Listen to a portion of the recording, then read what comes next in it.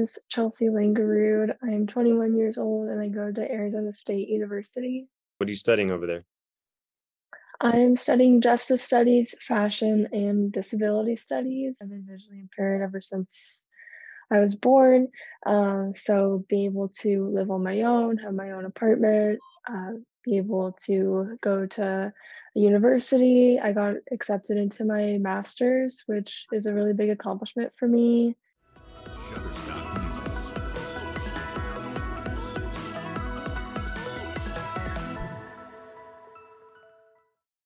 And also being able to advocate how I do with speaking and a podcast and a blog. All of those are really big accomplishments for me and make me feel proud to be able to share my experiences that have really allowed me to be where I am today.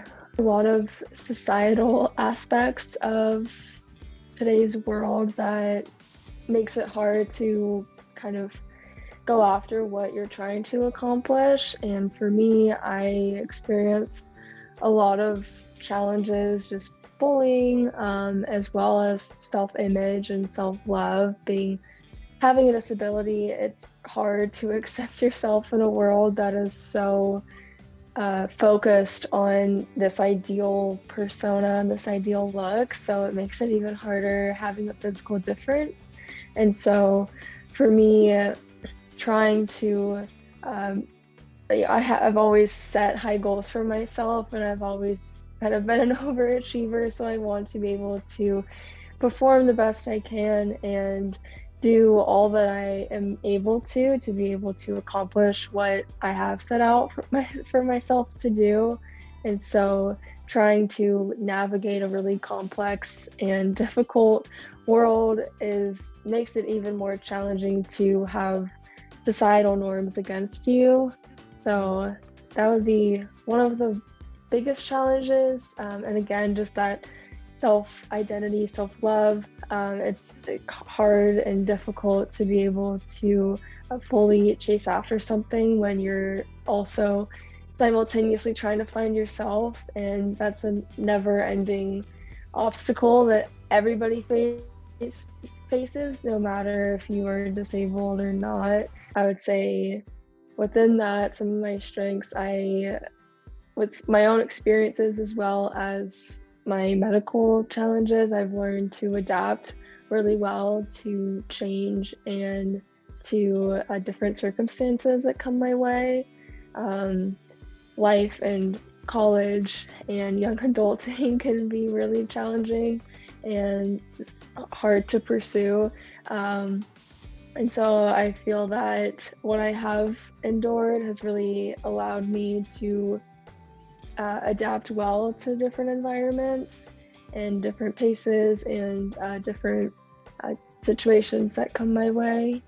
I also feel, and again, part of my medical experiences, being able to communicate. I feel that communication is key for a lot of things in this world, and I've always had to communicate what I was feeling to doctors. And so I think that has transferred over into school and my hobbies. Again, just I love blogging, writing, podcasting, speaking, and all of that has really, the communication skills that I've built up from my life journey and experiences has really transferred over into how I'm able to communicate with the world and the message that I want to give across. So, if I could identify one thing to help someone who's going through similar challenges, it would be to feel what you're feeling and go through the current state that you're in. And I think a lot of times we try and rush our journeys and the process that it takes to heal certain parts of ourselves or move on from difficult situations and seasons in our life. But if we sit back and really sit in that season and ask ourselves, what is it that we're learning from it? How are we adjusting?